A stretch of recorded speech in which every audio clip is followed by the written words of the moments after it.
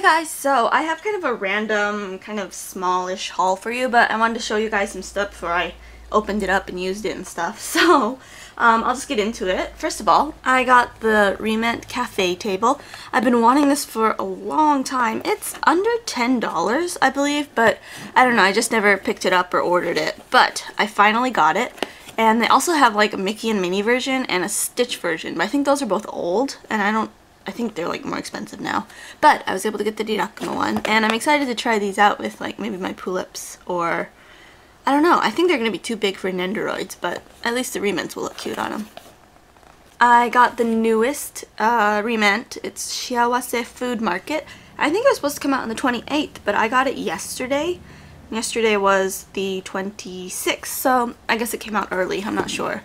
But I had it pre-ordered, so there's a peek at it, and I'll be opening these randomly on this channel, so check that out with other RE-MENTs. And then I got these Dirakuma glitter sticker pens, and now that I look at it, it just looks like glitter glue. But I guess it turns into stickers, but it comes with like a guide sheet, and I thought it'd be cool to do for a video, but now that I look at it, it looks kind of plain, so we'll see. I'll definitely do a video on it, and you guys can be the judge on how plain or fun it is.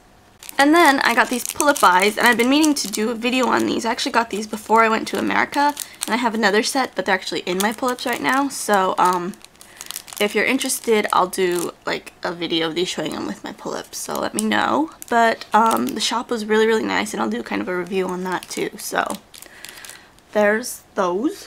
Disney fan, and it has all like the Japanese park information and cool pictures and Disney store stuff. So yeah, it also comes with 2 postcards, so that's a big plus. And then this is also something I got a while ago, but I've kind of forgotten to show you guys. It is what is it? Craft book. It's a 1/12 1-inch scale size tutorial book, and the quality is so nice in the tutorials. The back half is black and white, but it's still really easy to understand, and Chobiko, she has a YouTube and blog too, has really nice tutorials, easy to understand, and she'll tell you like what tools and stuff she uses, so it's really, really cool.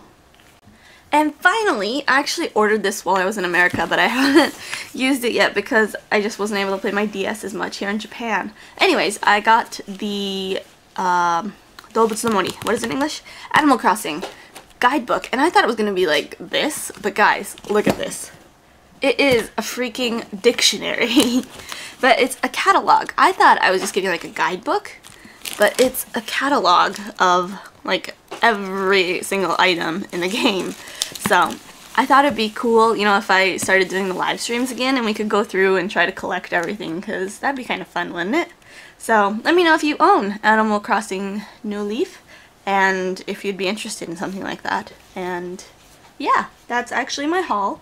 Kind of random stuff, but a lot of fun stuff, so I thought you guys would enjoy it. And now I must go, so I will see you guys next time. Bye!